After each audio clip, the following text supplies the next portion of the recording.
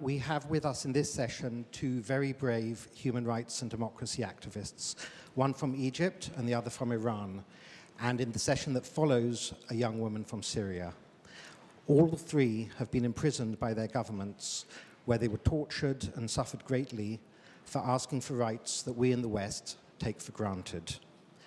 The first speaker, Maikel Nabil, is a prominent young blogger and political activist who first began campaigning for a democratic Egypt in 2006. Maikel played a leading role in the demonstrations just over 1 year ago that brought down President Mubarak. But he was quickly arrested within a month of Mubarak's fall when he demanded that other members of Egypt's ruling military cede power.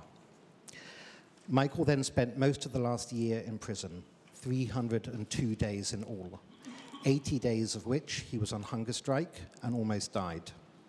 He spent many weeks in solitary confinement in a 1 meter by 1 meter cell. At other times, he was packed into a crowded cell with 50 common criminals. After a campaign led by his younger brother and other supporters in Cairo, he was released 7 weeks ago on January 24th, and as he came out of prison, he waved a V for Victory sign to waiting photographers. Maikel has written blog posts in support of the rights of the individual in Egypt, in support of feminism, in support of those who want to campaign for gay rights, and he has also said that Egypt could learn much from the democratic aspects of neighboring Israel. Maikel.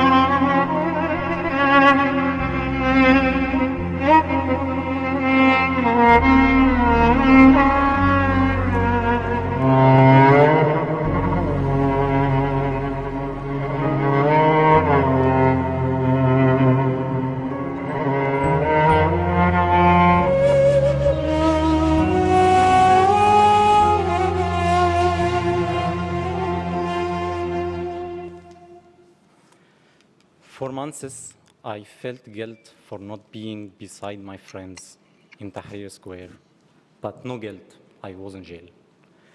7 weeks ago, I was in Tora prison in Cairo, and I wasn't allowed to use my mobile, not to use internet, not to communicate with my friends inside or outside Egypt, wasn't allowed to have newspapers daily, and had great restrictions on receiving letters or even books.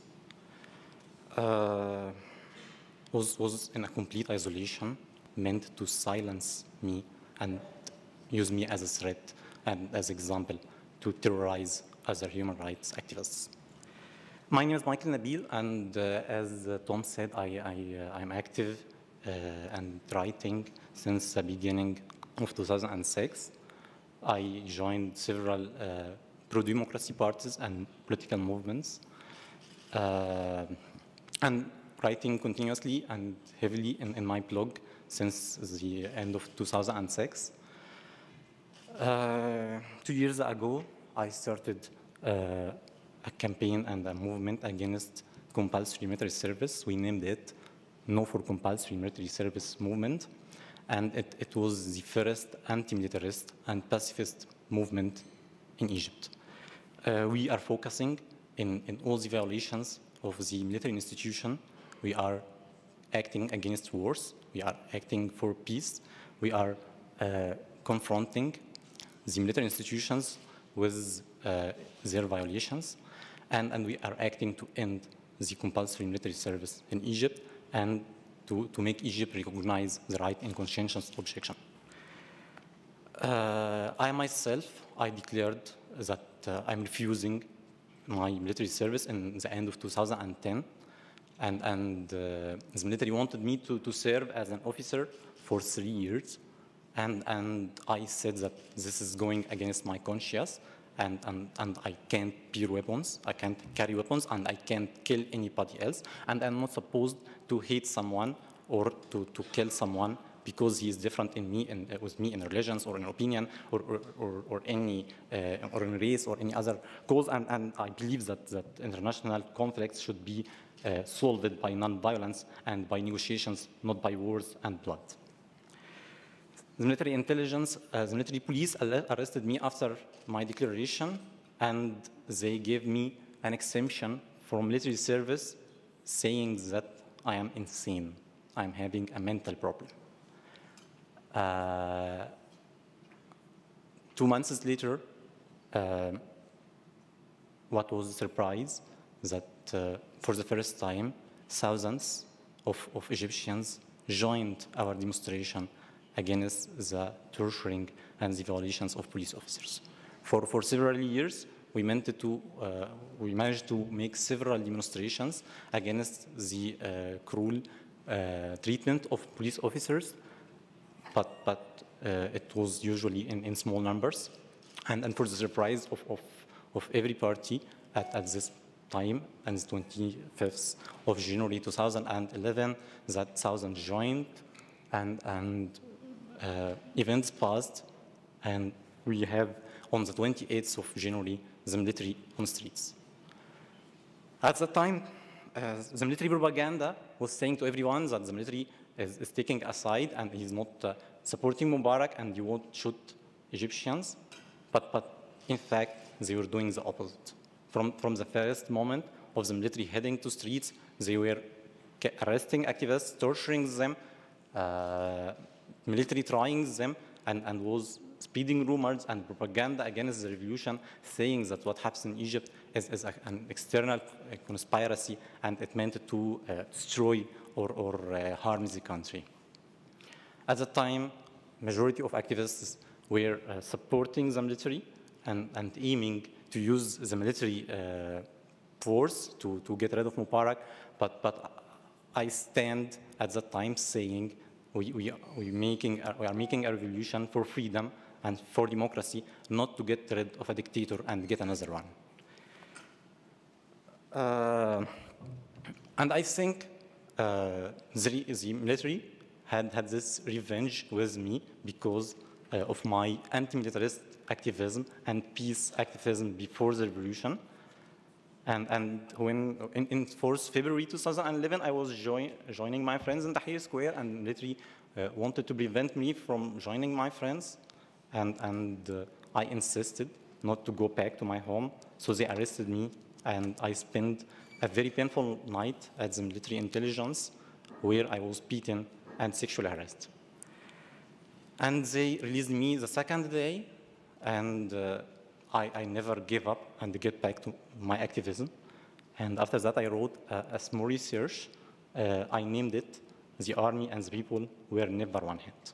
They were never one hand, even before Mubarak. We are living for 6 decades under a military rule, and we We are not buying the military propaganda saying that the army took the side of the revolution.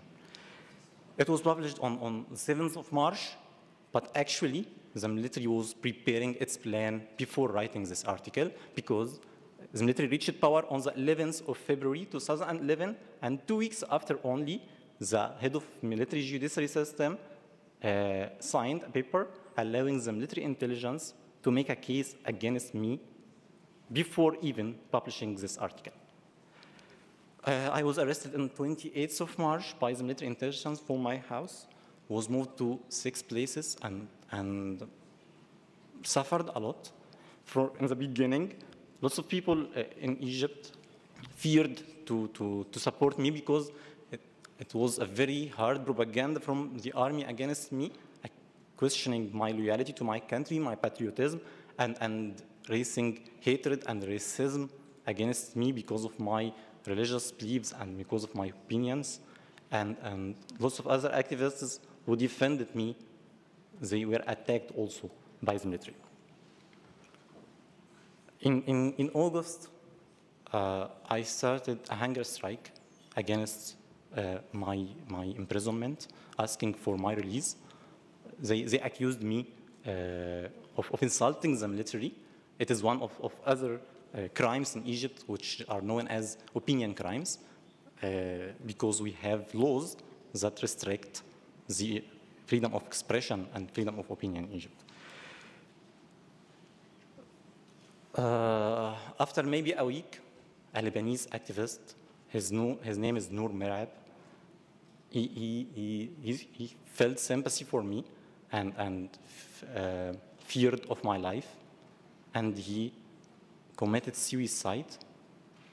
He had his problem with the Lebanese military, but also he wanted, by his death, to send the world a message saying, you are ignoring Maikel Nabil, and Maikel Nabil is dying in prison, and you are staying silent. You shouldn't stay silent.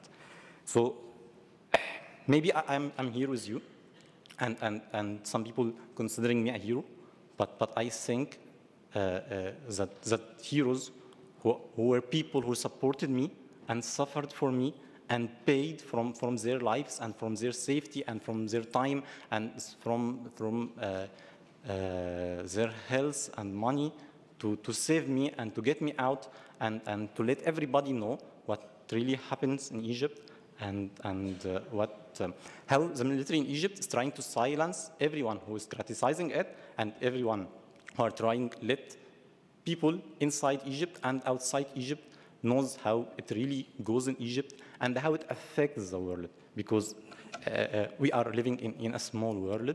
We are living I don't believe in borders and countries. What happens in Egypt affects Europe. What happens in Asia affects Africa. We can't isolate countries from each other. And what's happening in Middle East can affect the whole world. And I'm grateful to all these organizations and individuals and activists who supported me and made a great pressure on the Egyptian military to free me. But freeing me isn't the end of the trip, because we are still under a military rule for 6 decades. Maybe our case in Egypt is different from China or Burma or Vietnam, because the Egyptian regime is considered as an allied to the West, and it's have its weapons and its military aids from the West, and actually it spreads the anti-Western and anti-democratic and anti-peace propaganda in Egypt, and use this propaganda as a way to threat and blackmail the free world to make sure that the international support for this dictatorship is remaining forever. Last Sunday at the military court, there was an important case, which we were naming it the virginity test, because last year on 9th of March, the military arrested maybe 170 activists from Tahrir Square. 17 of them were females, and they made compulsory or obligatory virginity tests for them. And Samira Ibrahim, one of the courageous activists, she made a case in front of the military court accusing the officer who made these tests. And last Sunday, the military court announced him innocent. Until now, we have over 100 activists, according to governmental statistics, which I don't believe in so much. 100 activists killed during the last year. You have seen some of the scenes on the screen. And before Mubarak, there is nearly 1,000 activists also killed. Until now, nobody was accused of killing these people, and nobody were really tried.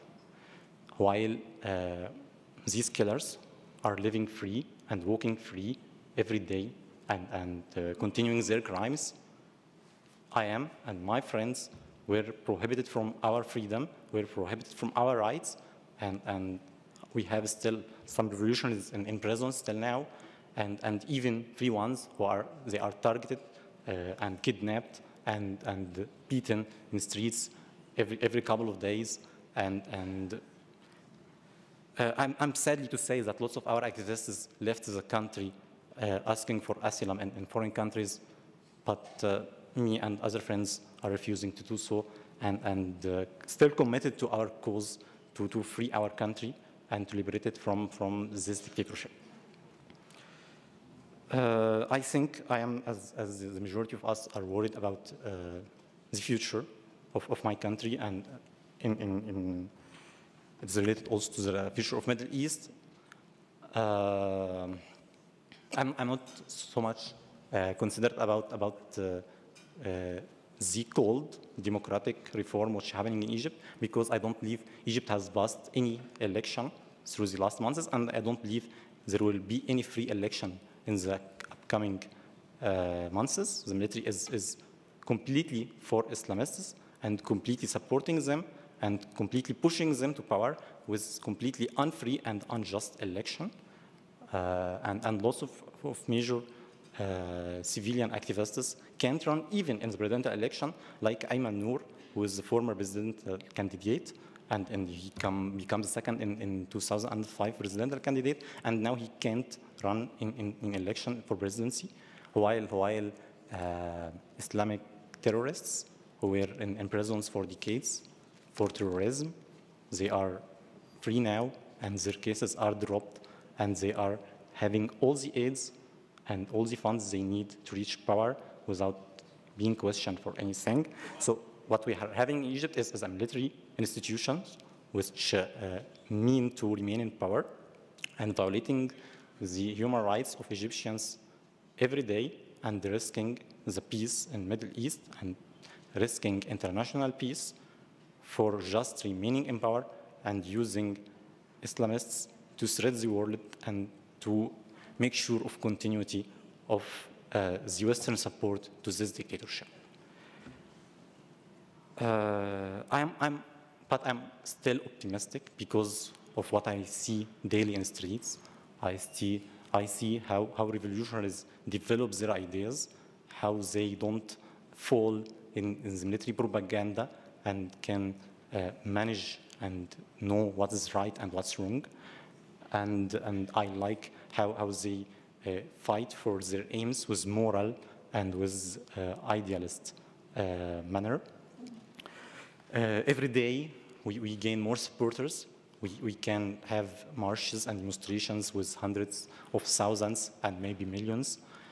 Every day there are newcomers. Every day our ideas and our minds are developing for the better, and which makes me too optimistic that in the end we will win and there will be a democracy again in Egypt as we had before in the first part of in the first half of the 20th century, before the coup of 1952. But I know that we have to pay more sacrifices, and I know that even we lost lots of friends during the last months. We have to lose more.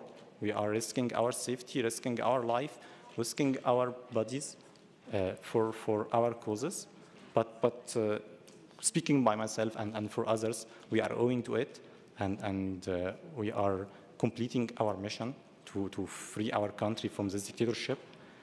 And I think we as a free world and a one world, we have to do two things. The first is to publicize all the violations which are happening in Egypt and in any other dictatorships, because if the military arrested me to silence me, so we gonna send them the message that we can't silence human right voice, and if you arrested someone, we will continue to speak for him and with him and saying what he was intended and we were supposed to say. We have to confront every dictatorship with their crimes and oppose them and make them stop these crimes against humanity and against human beings.